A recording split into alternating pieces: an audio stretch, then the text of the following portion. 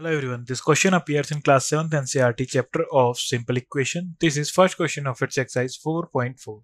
So the question says that set up equations and solve them to find the unknown numbers in the following cases. First part is add 4 to 8 times a number, you get 60.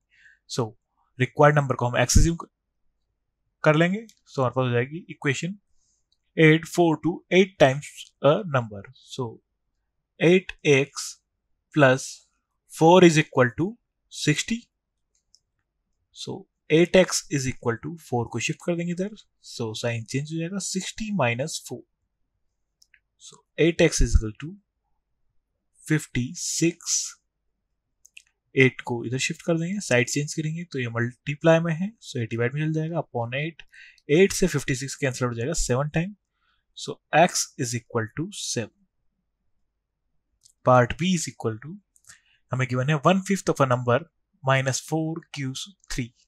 So number को हम x assume कर लेंगे. So 1/5 1/5 into x minus 4 equal to 3. So x by 5 is equal to minus 4 को इधर shift कर देंगे, so हो जाएगा साइन चेंज हो जाएगा इसका 3 plus 4. So x is equal to 7. 5 को इधर शिफ्ट कर देंगे, सो मल्टीप्लाई में चल जाएगा. सो x is equal to 7 to 5 35. Then part C. If I take 3/4 of a number and add 3 to it, I get 21. 3/4 of a number. So number को हम x assume कर लेंगे. 3/4 of x and add 3 to it plus 3 is equal to 21. हो जाएगा 3x by 4 is equal to 3 को हम इधर shift कर देंगे, सो हो जाएगा 21. साइड चेंज हो जाएगा इसका, पॉजिटिव 3 से नेगेटिव 3 हो जाएगा. सो x is equal to 21 minus 3 is equal to 18. So 3/4 x से मल्टीप्लाई हो रहा है, हम साइड चेंज करेंगे, सो इसका इनवर्स हो जाएगा 4/3. सो 3 से 18 कैंसिल आउट हो जाएगा 6 time. So x is equal to 6 4s are 24. Then part D. When I subtracted 11 from twice a number, the result was 15. When I subtracted from twice a number, so हम required number को assume कर लेंगे x, so हो जाएगा twice a number means 2x minus 11 is equal to 15. So 2x is equal to 15. 11 को इधर shift कर देंगे, साइड चेंज करेंगे तो इसका साइन चेंज हो जाएगा. So 2x is equal to 15 plus 11 is equal to 26.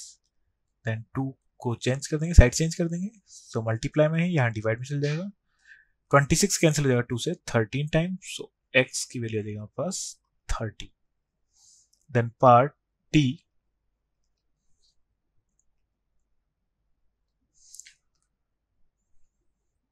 Then part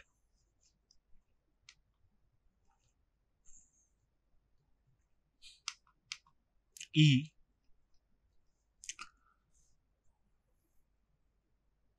Munna subtracts thrice a number of notebooks he has from 50. He finds the result to be 8. So notebooks total है he has from 50 and subtracts thrice the number of notebooks. So number को हम assume कर लेंगे x. So 50 minus 3x is equal to 8. So 3x को हम इधर shift कर देंगे and 8 को इधर शिफ्ट कर देंगे, तो साइन चेंज हो जाएगा. 50 minus 8 is equal to 3x. So 50 minus 8 हो जाएगा हमारे पास 42 is equal to 3x. So x is equal to 3 को इधर शिफ्ट कर देंगे, सो हो जाएगा 42/3. 3 से 42 कैंसिल आउट हो जाएगा 14 टाइम. सो x की वैल्यू आ जाएगी 14. Then part F.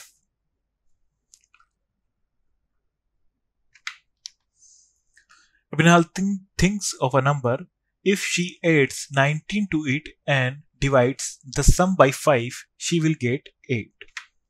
So she thinks of a number, इसे हम assume कर लेंगे x. सो हो जाएगा x plus she added 19 to it, 19, and divides the sum by 5 upon 5, she will get 8. So that is equal to 8. तो जाएगा x plus 19 is equal to 5 को इधर शिफ्ट कर देंगे. सो जाएगा 8 into 5. जाएगा x plus 19 is equal to 5 8 is 40. x is equal to 40. 19 को इधर शिफ्ट कर देंगे, साइन चेंज हो जाएगा, माइनस 19. सो x की वैल्यू आ जाएगी हमारे पास 21. Then part G. Anwar thinks of a number. If he takes away 7 from 5 by 2 of the number, the result is 23. So हम number को assume कर लेंगे. Required number is x. Then Anwar thinks of a number. If he takes away 7 from 5 by 2 of the number. So 5 by 2 of the x minus 7 is equal to 23. So 5x by 2 is equal to 7 को इधर shift कर देंगे. सो 23 shift करेंगे, side change करेंगे तो इसका sign change हो जाएगा, प्लस 7 हो जाएगा. 5 by 2x is equal to 30.